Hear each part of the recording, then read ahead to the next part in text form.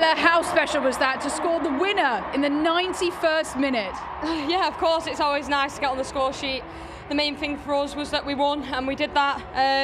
I knew my role tonight was to come on and change the game in any way that I could, and yeah, I managed to get on the score sheet, but what a ball from LJ, and yeah, we just showed a lot of character tonight to get that win. What did Serena say before you came on?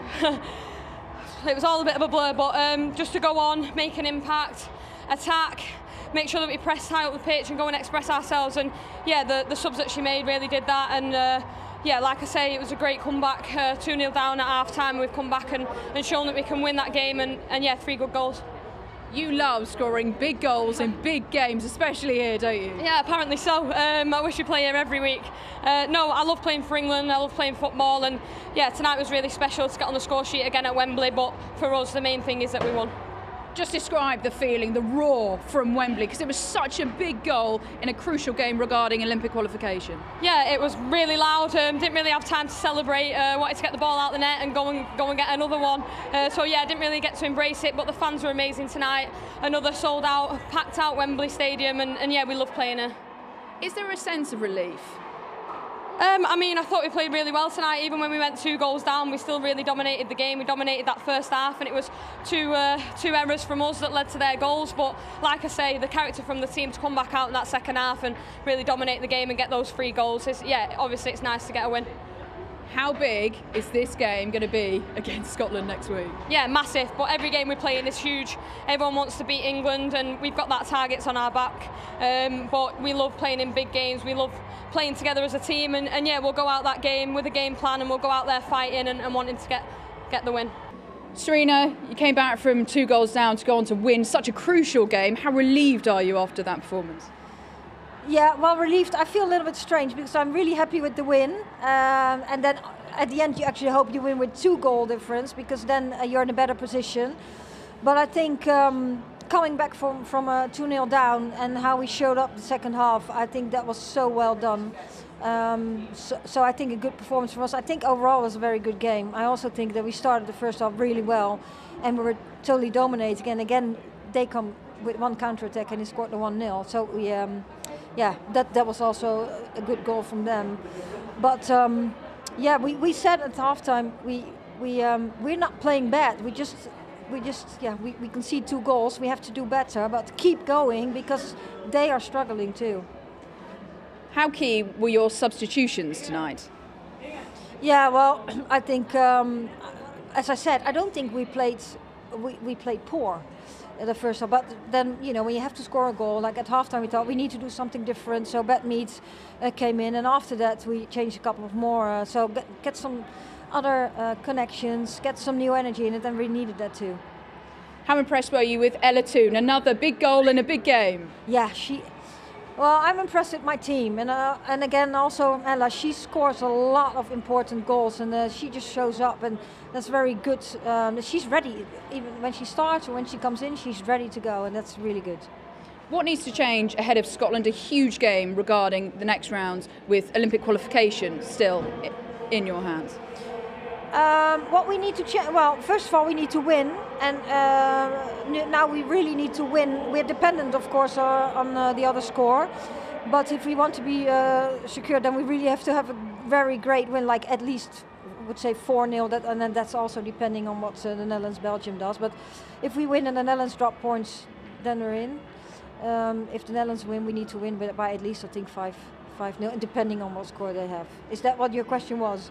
Mainly if you're confident that the team can get it over the line next week.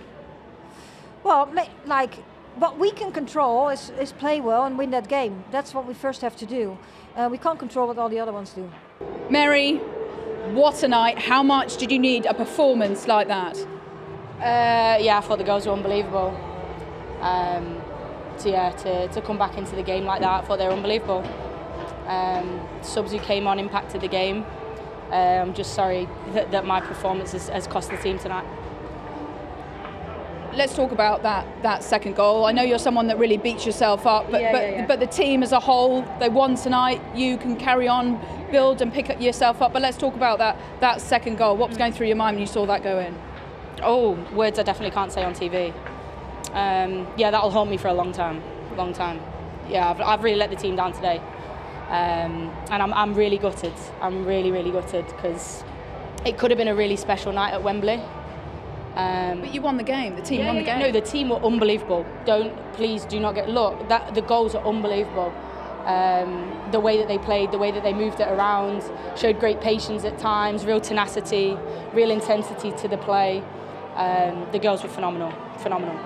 But just judging by your reaction, it just shows the competitor that you are. You've had such a successful year, but you still want to improve and build with this team. Yeah, I'm a competitor, but when it's not good enough, it's not good enough. And I can only apologise to my teammates and to the fans, really.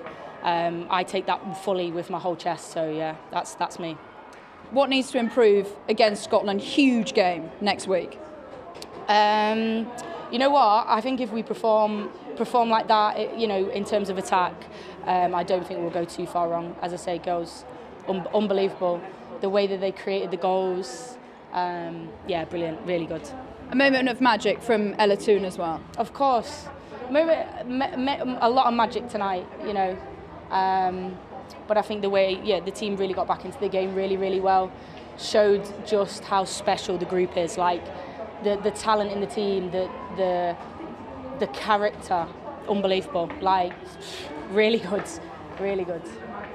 It's a win for the team. I know you're a competitor and you'll go stronger and you'll go again on Tuesday. Well done. Thank you. Sorry, everyone. Thank you. She's going to beat herself up about it, isn't she?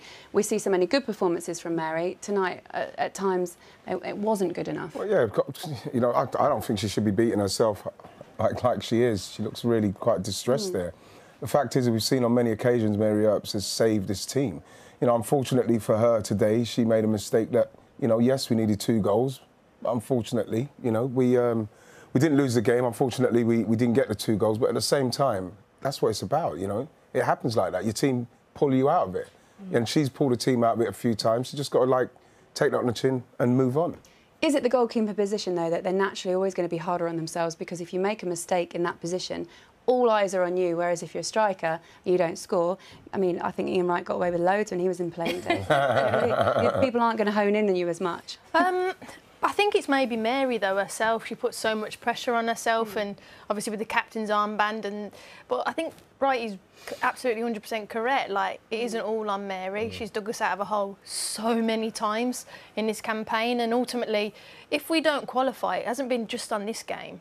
It's been on all the other games where collectively decisions haven't been made correct at times.